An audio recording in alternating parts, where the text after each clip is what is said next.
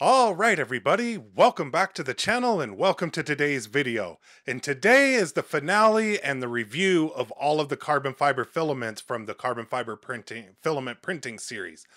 And today we'll review all of the drone frames that I have printed out so far. But before we get into those frames, we'll take a look at the AMS, the tube that I used in that one slot. We'll take a look at a couple of other tubes to see if there's any noticeable difference or any unnecessary wear and tear from the ones that were compatible with the AMS. So before you guys have to go and try all of that, I tried it for everybody. So we'll see what the results were. After that, we'll take a look at each of the drone frames, and I have 3 super duper scientific tests that we'll do on those. I'm just kidding. I'm not a scientist. It's going to be very scientific. We'll do the best that we can, and we'll see what happens. But the first thing that we'll look at is the quality of the print. So we'll see what the print quality is, if there was any errors in the print, if the drone frame is straight or if it's bent, or whatever it happens to be. We'll take a look at that and give a determination on each of the frames as to what that looks like. The second thing that we'll look at is, again, super duper scientific, but we'll do a little bit of a twist test and we'll see what the rigidity of the frames are. I'm under the impression that the more rigid the frame is, the better off it's going to be, so that the flight controller doesn't have to deal with so many vibrations. So if I'm wrong about that, please let me know in the comments. And then the last thing that we'll take a look at is what the slicer said the weight of it would be and what the actual weight of it will be. So we'll go ahead and weigh each of the frames and see what they weigh like. And then after that, I'll post and let you know where you can go to vote on which frame you think should be the one that I build a drone out of. And then we'll go ahead and do that. So if all that sounds good, sit back and relax. I'll get everything ready.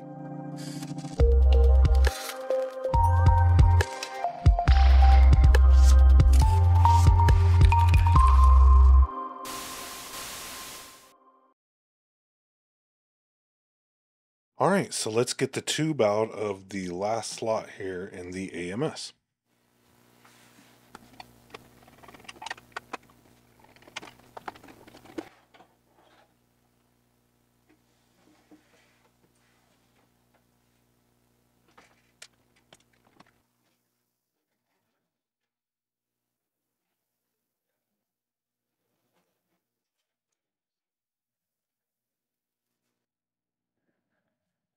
And there we go. Now I'll take out another one of these tubes right here. Let's take a look at the difference.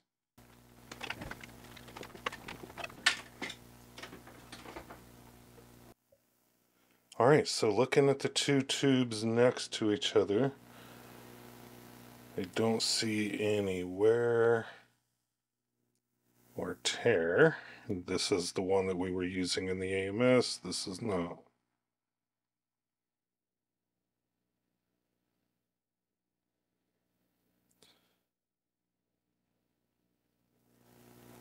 So after a couple of runs, I am not seeing any of the differences in the tubes.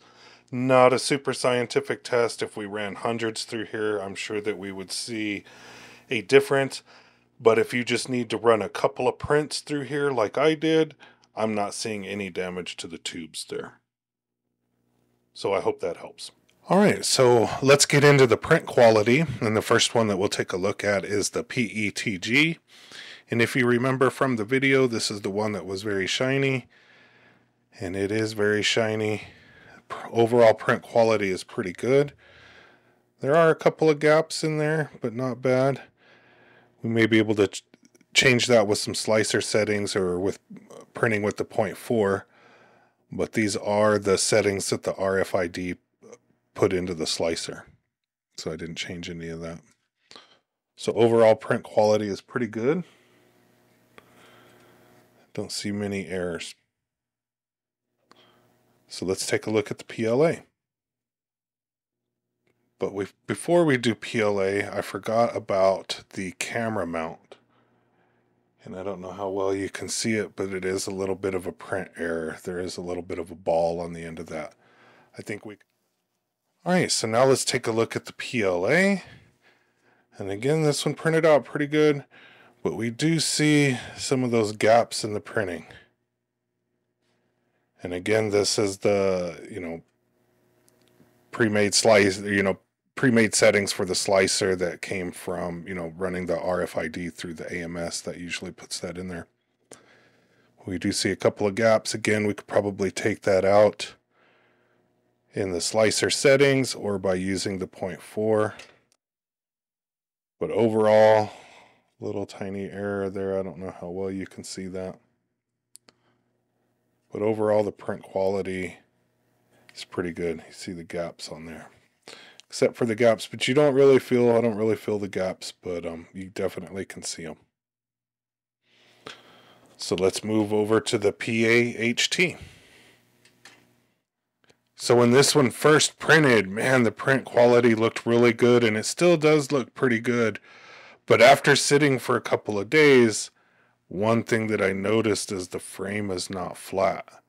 And not all of them are super flat, but man, this one is real bad.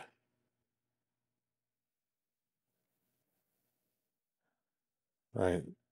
I mean, it's just really, really bad. So the PAHT, that one didn't have any as many gaps or anything like that. But I will say, after sitting for a little while, it did warp. I don't know if there's something that I did there. But even this is a little bit warped too. So I did like the way that looked at first. And you do see here that there's really no gaps in the print or anything. So the print quality there looked really good. But it didn't print very flat. All right, so last and not least, let's go to the PET. All right, so here's the PET, and as we can see, pretty flat. This one too didn't have the gaps on the bottom. Real nice, and I don't know how well you can see this on camera, but it is like soft smooth. It's so smooth on the bottom, even here where the holes are and where the gaps are.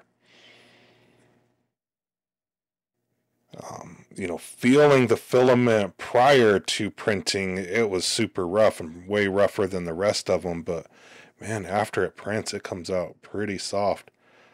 And it is flat. Print quality and the details in here are really good, no errors. Same thing there, we don't see any gaps or anything like that. So as far as print quality, and you guys be the judge of it. You guys are going to be the judge of the drone that gets printed. But for me, the PET is the front runner for me for print quality. So let's get into the second test between all of them. All right, so for the rigidity test, we'll just take each of the drones here and I'll just try to bend it on the arms and we'll see how rigid it is. And I'll kind of do the best I can to communicate to you what it feels like. And this is the PETG-CF here. And this is fairly rigid. Minor gapping in there on the print quality again, but as far as rigidity, this is fairly rigid. Not so much in this thing, but I don't know how much that matters on the prop guard, how rigid or not that is. That might actually be decent for whenever it hits stuff, so it can take some impact. But it is fairly rigid. So that's the PETG, and here's the PLA. And this one is noticeably stiffer than the PETG. Noticeably stiffer. Again, this one has the gaps and everything, but noticeably stiffer, at least in the frame. Like, it is very, very stiff there. The prop guard is still flimsy, but not as bad as you can see on that corner push right there. But I will say the rigidity here is noticeably different. I don't know, as you can see, the deflection there versus the deflection there. Noticeably different on the PLA. All right, and now for the PAHT-CF.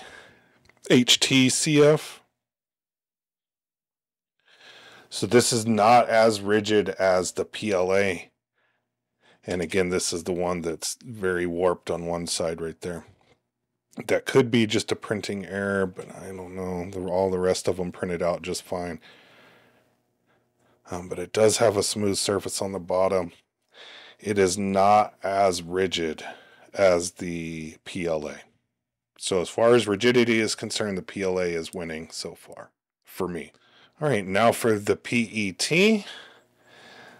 So very, very rigid like the PLA. Yes, this is just as rigid as the PLA. Yeah, just as rigid, if not more, as the PLA. Yeah, so it is in there with the rigidity there. It is noticeably different from the PETG. Noticeably different in how rigid this is. So for me, PET's winning this one again, and followed closely by the PLA is very, very stiff as well. All right, so we're just going to weigh each of these little frames instead of all those little pieces and all of that. I don't know how accurate my scale is for all of those, so we'll just do these little frames right here. So for the PETG, looks like we have 9 grams. For the PLA, 9 grams. For the PAHT-CF,